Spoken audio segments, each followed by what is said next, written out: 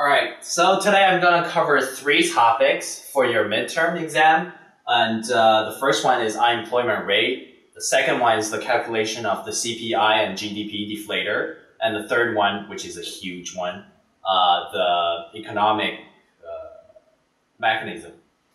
Right now I'm going to cover the first topic, and this is going to generally apply to the last 2 one also, because I'm going to cover 3 steps for each topic.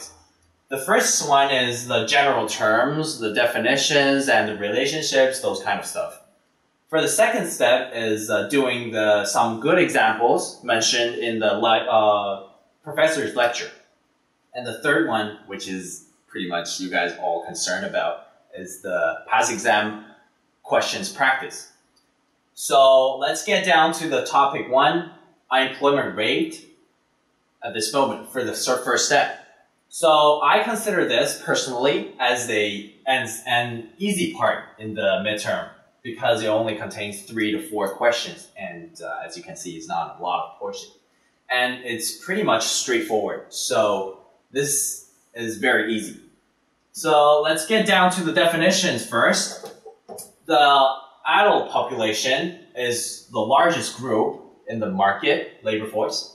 And it's actually about the people who are currently above 15 years old and permitted to work, like you, pretty much all of you, and me. And of course, for the immigrants who don't have a working permit, they're not considered the adult population because it's illegal for them to work. And so it's actually built up by 3 big groups. The first one is employed people. So for the people who are employed, that means they have a job. No matter if it's a full-time job or a part-time job, they're all employed.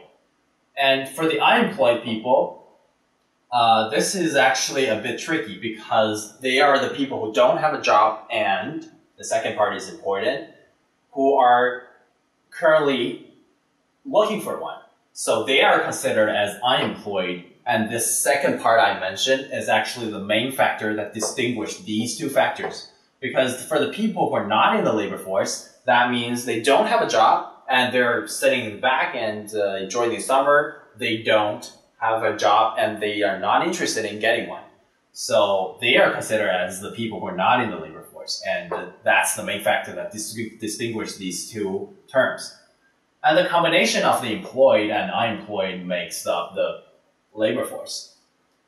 So let's get down to the calculation part, which is directly related to your midterm exam practice questions.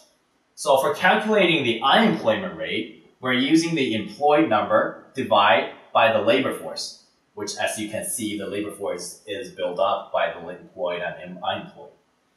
And for calculating the employment rate, we're using the employed number divided by the adult population, which is actually here. So as you can see, you need to pay attention to is they have a different denominator.